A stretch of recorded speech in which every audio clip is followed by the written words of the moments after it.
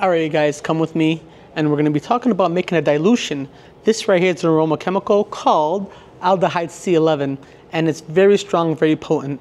And the solution we're going to make is going to be a 10% dilution in alcohol, even though you can use DPG as well. This is going to be the same system that we use to make dilutions for essential oils as well. But we're going to do it today with this aroma chemical. Let's check it out.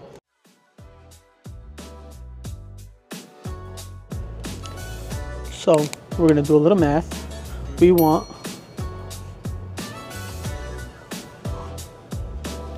10% dilution, right?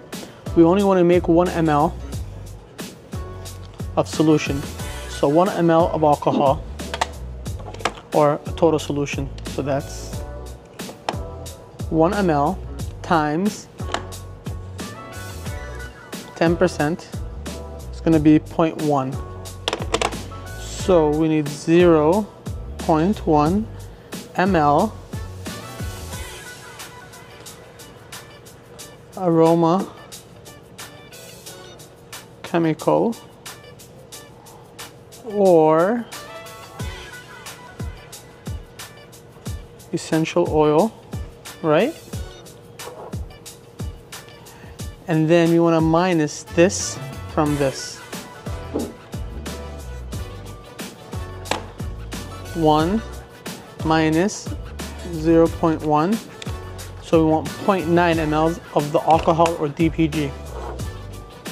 So I'll just hold this plus 0.9 ml alcohol or DPG. All right, and that's what you need for total 1 ml.